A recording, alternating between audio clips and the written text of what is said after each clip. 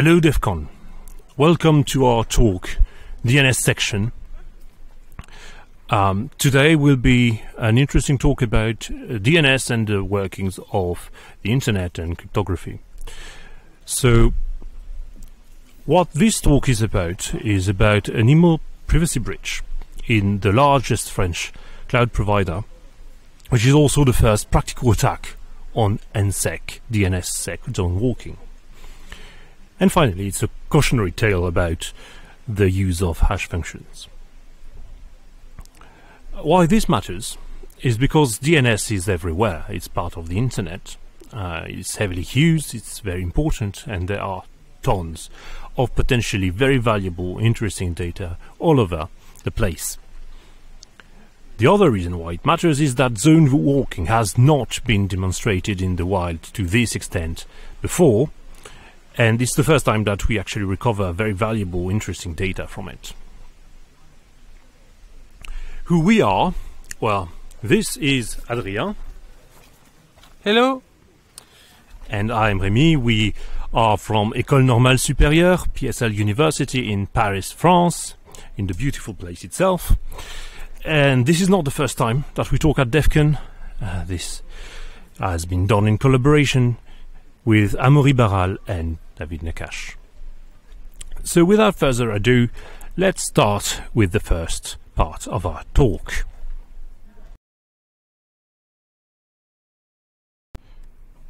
So to understand DNS is very important to understand our talk. We're going to start with that.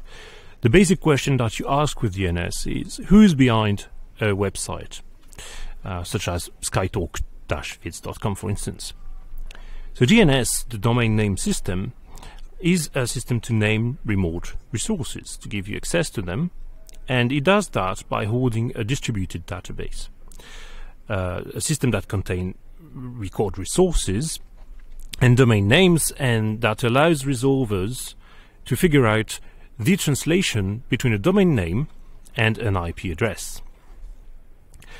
The DNS tree itself is subdivided into subtrees that are called zones and are administrated by different people, different entities, whose role it is to keep it up to date. So when you want to, say, build a website, create a new website, well, you actually need to go through several steps. Once you have a device and you have a server and you have a website running on it, you need to add your device, your IP address, to a DNS server. And to do that, you call a registrar and you run a DNS server that advertises your IP in connection to the domain name that you are interested into.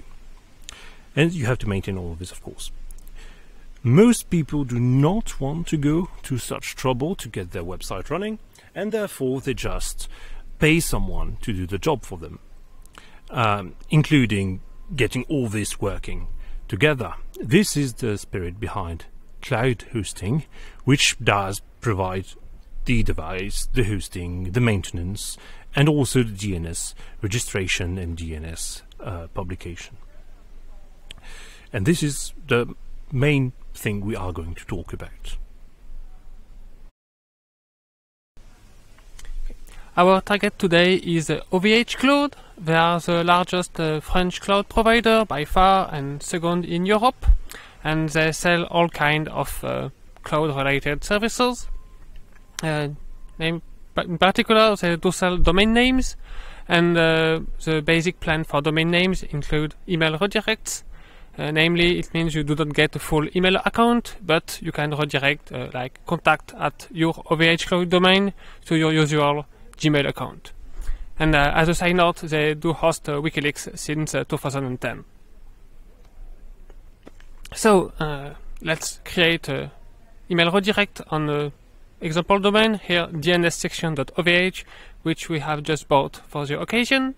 So in the admin panel, we just add a redirect from test@dnssection.ovh to target@yopmail.com and click confirm.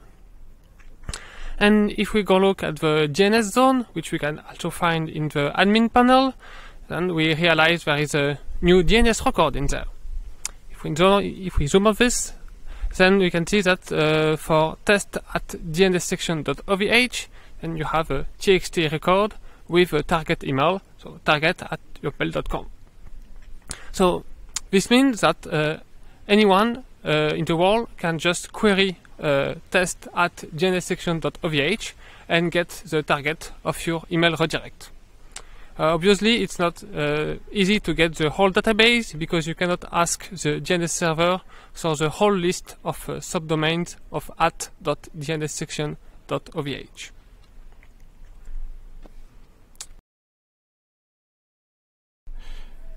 So why does it matter? Why do we care?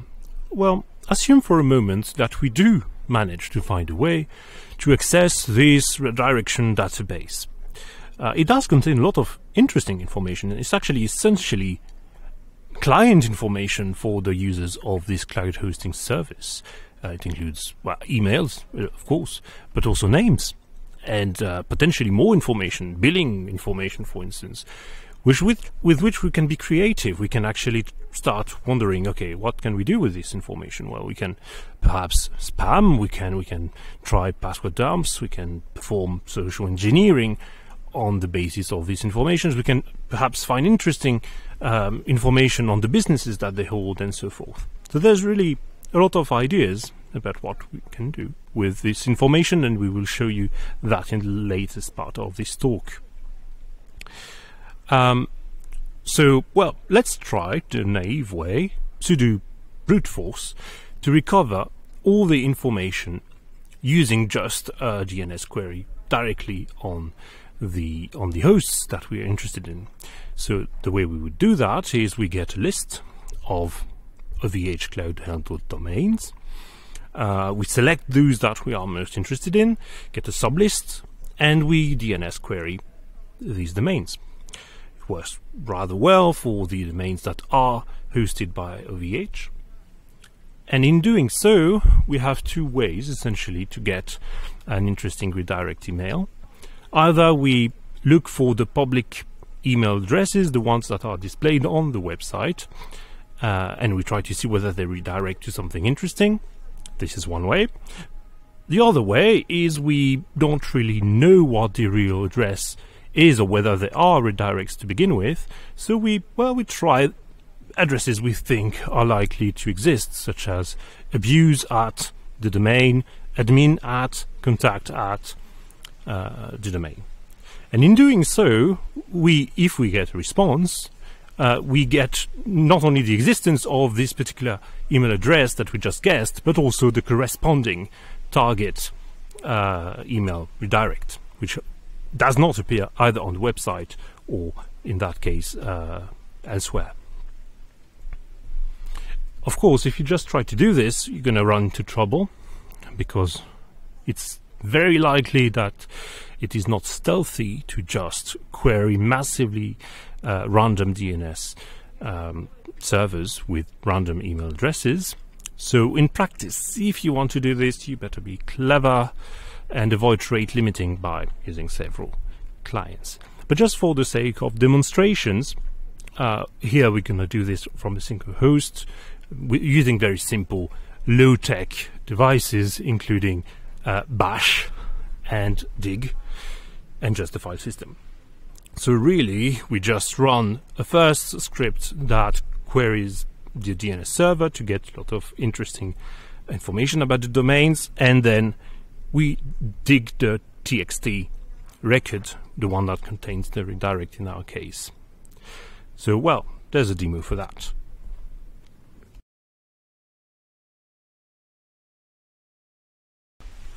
Okay, so let's look at this in action.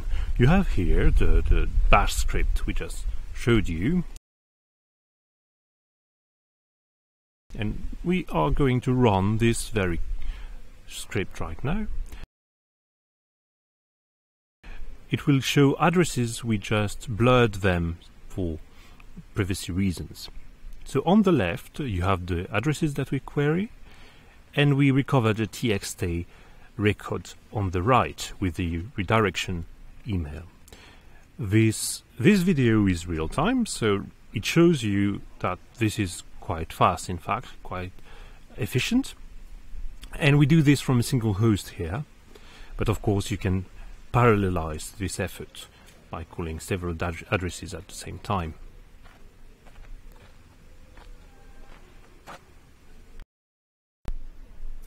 So what do we get? It does work.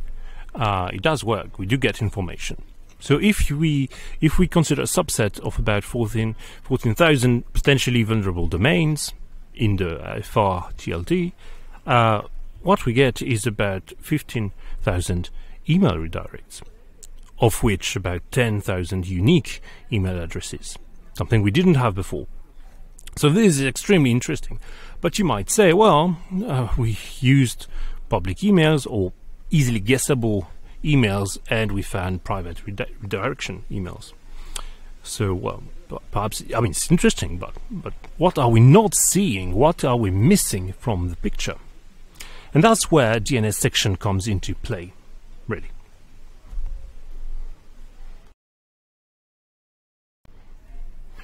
So what we are going to do is we are going to use DNSSEC.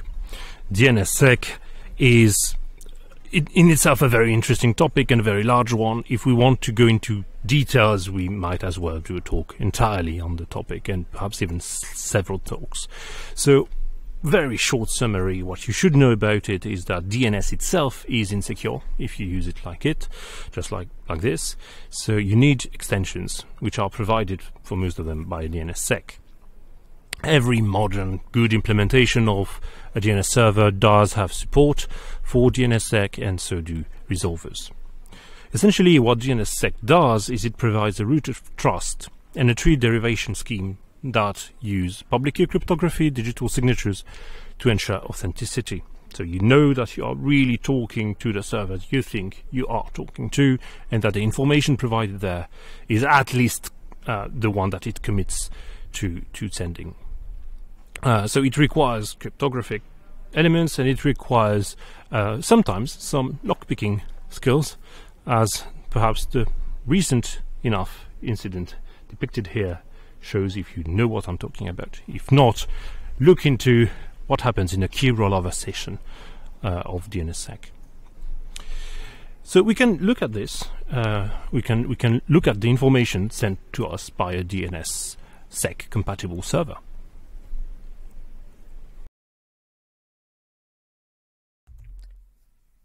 One tool that we can use to recover information about DNSSEC is DNSViz.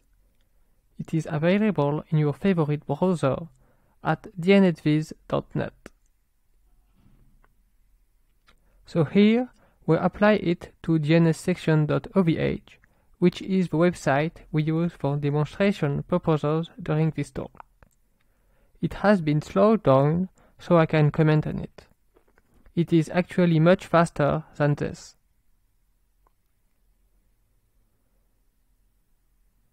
It queries all the interesting information about the DNS records here, and we can see the full chain of trust for the domain.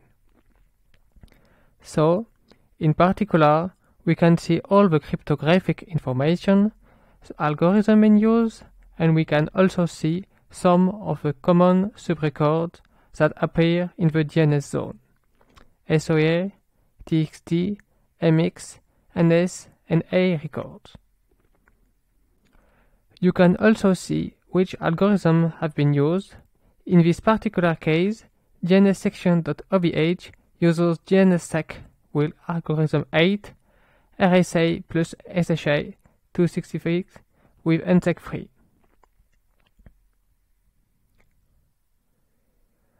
And you can go up to the OVH and above zones and see how things are derived from the root of trust. Here you can see .ovh switching from algorithm 8 to algorithm 13, one of the 2020 goals for AFNIC. DNSViz also checks for errors. Try it on defcon.org, you will be surprised. Unless, of course, the goons have watched our talk in advance and have already fixed it.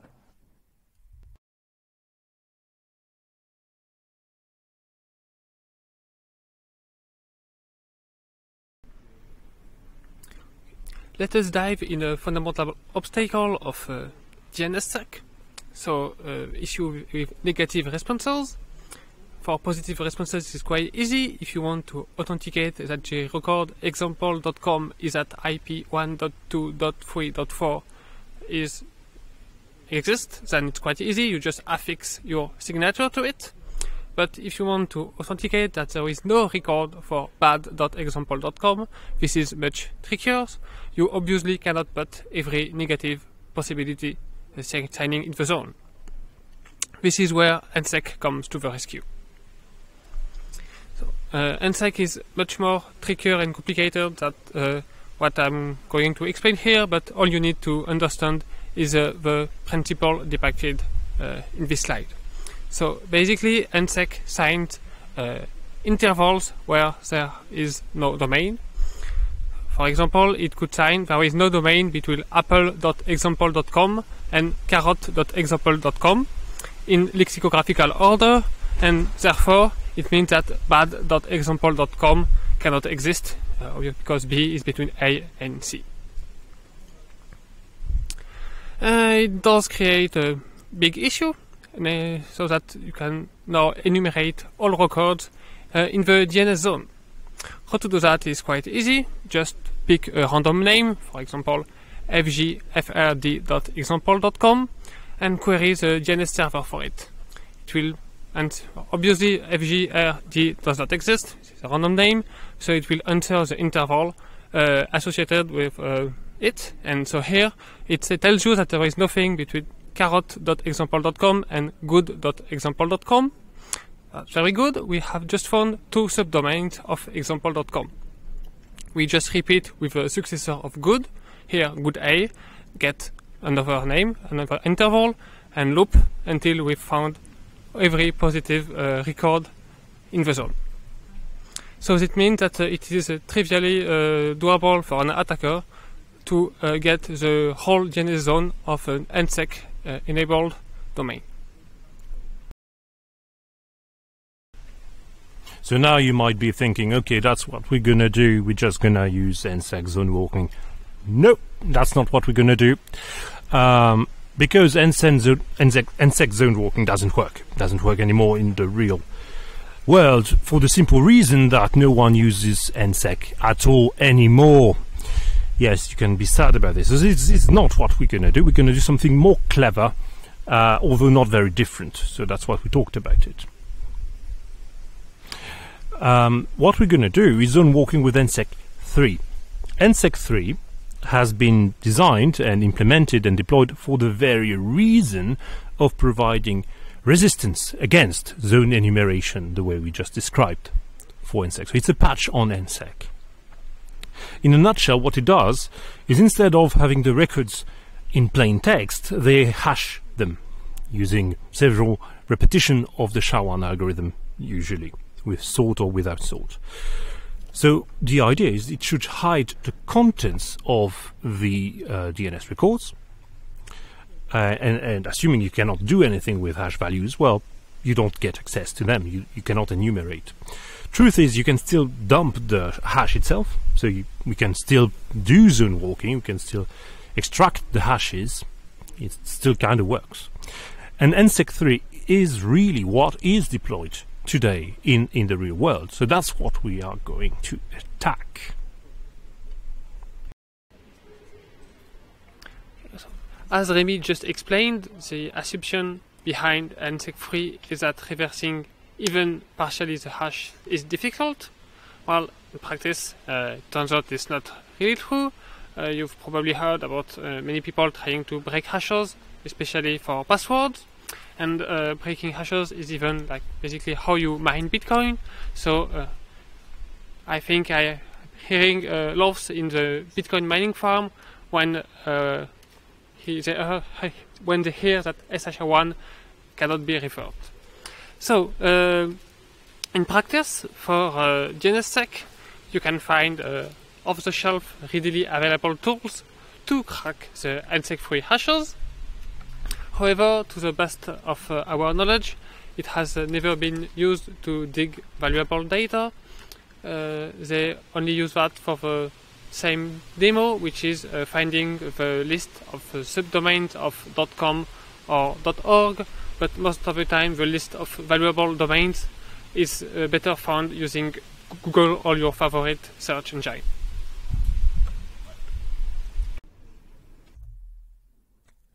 Okay, so let's show you the NSEC-free Volcker tool, which is used to get the hashes from the domain zone. This is actually a collection of scripts. Here we call the script collect of NSEC-free Volcker on our DNSSECTION.ovh domain.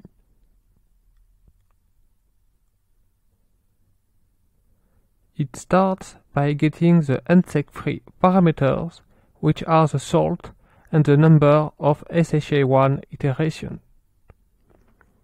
Then it is going to crawl through it and try 100 domains to find the intervals as we have explained in the previous slides.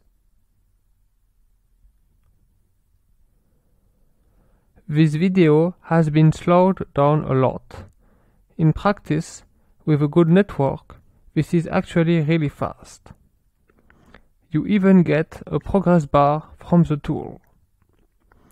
Here, the zone is quite small, so we get all the hashes very quickly. If you want to dump a TLD zone, I mean a top-level domain zone, such as .org, then it takes much more time. Another tool, NSEC-free map, also exists and has advanced features such as parallel queries and automatic conversion for Hashcat and John the Ripper. Unfortunately, it has been written in Python 2, which is in the process of going extinct. So, use whichever tool you feel more comfortable with. Well, so we have just dumped all the hashes of DNSSECTION.ovh. What do we do now? Well, we bring out the GPU rig. Unfortunately, we don't have a whole data center. We only have a nice Tesla P100. If you know nothing about GPUs, let's just say this is not a potato GPU. So, most of you have heard about Hashcat before. This is the standard tool to break hashes. So let us just feed the output of NSEC-free to Hashcat and try different kind of attacks, such as dictionary attacks and brute force attacks. Here we show you a little demo of Hashcat. In this case, this is a simple brute force of all lowercase alphanumeric emails of exactly 5 characters, as you can see on the command line.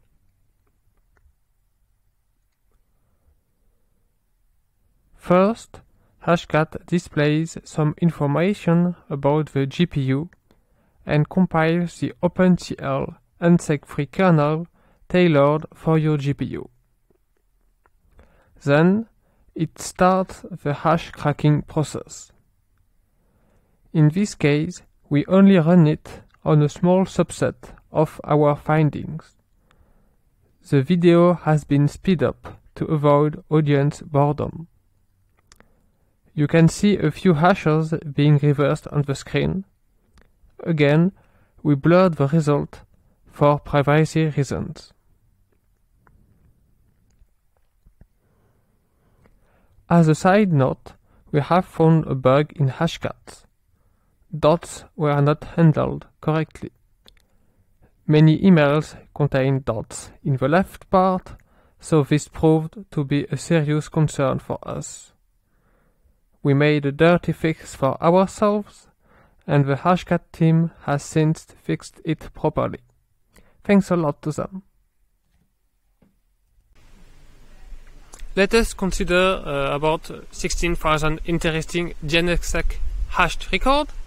Well, using our GPU, we were able to unhash as much as 88% of them, so that's quite a good result. Let's see a little breakdown of our results. So in 3/4 of the cases, we were able to reverse the hash, and we did find an interesting email redirection. In 13% we did reverse the hash, but it was something else, such as an FPF record. And in the remaining 12%, well, we were not able to hash thing. By God's thing, the remaining one are mostly domain key records, which are not discriminable for email redirections. A little disclaimer, we are not here to dox people, so obviously all people names and domain names in the following example have been modified. Let's look at a few statistics. So first, we can just classify the target of the redirection by the email providers I use. I think you can guess which email provider is used by most webmasters, and this is obviously gmail.com. And then, if you look at the left part of the email, well, it does leak the name of the people quite often, because, well, most emails are your name at something dot your country. So it happens that in practice the name of the person is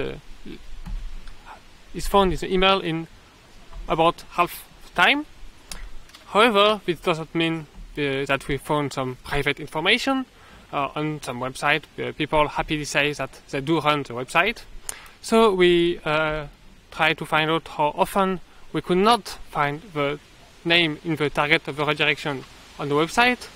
Well, this is in about 2/3 of the time. So in 2/3 of the time, when we have a name in the target of the redirect, then this was not something we could have easily found on the website. So we have leaked some private information.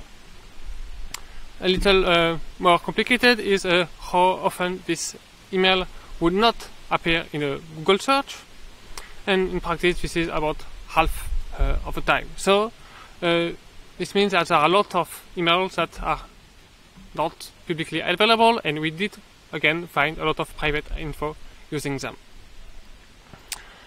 Last thing was a little more difficult to identify, and this is about business connection, conflict of interest, or fake competitors. And using the redirection we found, well, we were able to find such things in about 1/4 of the cases. A little homework for you that we have not tried is run the found emails through the haven't been found database and find how many of them do have an entry in it. What if we try to dox scam an adult website? Well, first, please don't tell my wife about it. Well, we did try to find some names or some business connection, but they are very clever and it's actually a fail. Their email never disclosed their name. But we still have the email, so who's the scammer and who's the scammer? Anything more serious? Well, we did find some famous people emails, like politicians and showbiz people, which have their own Wikipedia page. We also found a few emails of activists, and on a much lighter note, we did find a lawyer website with a redirect to, guess what? mylittlepony.hisbirthdate@gmail.com. And also we found 50 people who had added redirects for the no reply at other domain. Like, why would it do that? Little caveat, this is actually some manual analysis. We went through hundreds of websites, fishing for the names and the emails. So typically this means going through the contact page, googling the name, googling the emails, and dealing with obscene stuff such as Adobe Flash website, which are like really difficult to navigate through. So this is all best effort, and we might have missed some public data.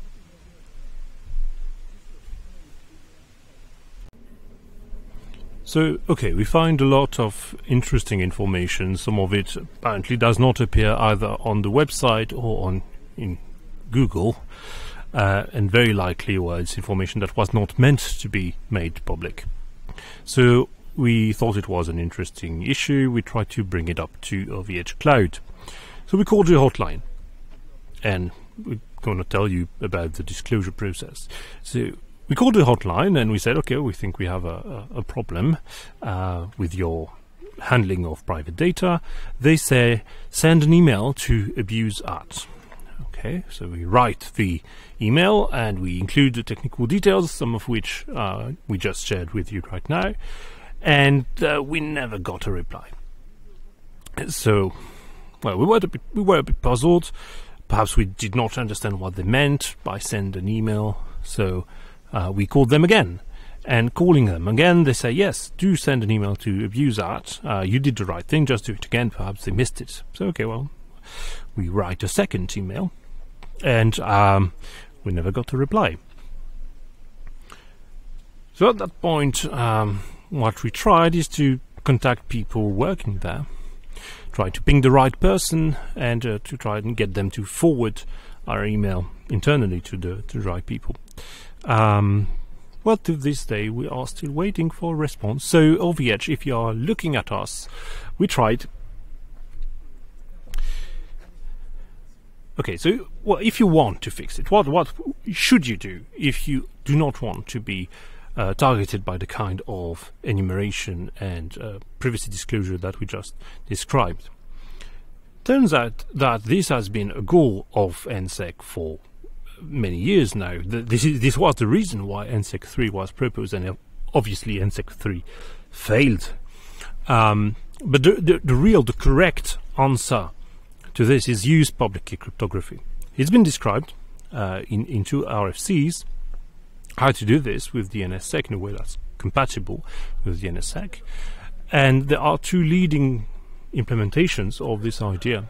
One is NSEC 5, which is already 6 years old now, and the other is to use NSEC 3 but replace the hash by public key signature, a digital signature. The problem is NSEC 5 was met with skepticism in the first draft, and the draft has not been finalized and it has not been standardized, and it brings latency into the game. But most importantly, NSEC has a bad track record. This is already the 5th iteration of it, and you have not heard of NSEC 2 or NSEC 4 in this talk, and you might wonder why. Well, perhaps they never got to see the light for good reasons. The alternative is NSEC 3 with digital signatures. And today that means ECDSA, algorithm 13 in the DNSSEC documentation, mainly because it is the only one that can be used in this list, because it signs fast and the signatures are small enough that it is actually practical to use. But it's on a fixed curve with a fixed hash function, and it's a bit of an old algorithm, to be honest, which makes, amongst other issues, resolvers carry the burden. The fact that resolvers now have to perform signature verification, which is actually quite slow. It also requires very careful implementation and handling of algorithms and keys, because ECDSA is famously brittle. And experience in the matter shows that DNS servers are, well, historically bad at it. We gave you a reference on the slide that you can look into about the handling of RSA keys in the past. Rémi has just explained you how to fix DNSSEC, but most people do not want to handle their DNS zone by themselves and thus use cloud hosting. So, assume for a second that you are an OVH Close customer and you are using their redirection features. How can you protect yourself right now? Well, there are two different things to protect. First, the target of the email redirection. An easy way to hide the real target email is to use double redirects. Let me explain. First, redirect test at DNSSECTION.ovh to test.dnssection@gmail.com in the OVH Cloud admin panel. Then, in your Gmail interface, redirect test.dnssection@gmail.com to your personal email address. An attacker will only be able to see the first redirect and thus will not learn anything useful. Second, you want to protect your domain email list. This is actually quite trickier. What about disabling DNSSEC entirely? Well, there is a reason DNSSEC exists, and dropping the security properties of DNSSEC might not be worth it. Or you may also have services for which DNSSEC use is a must.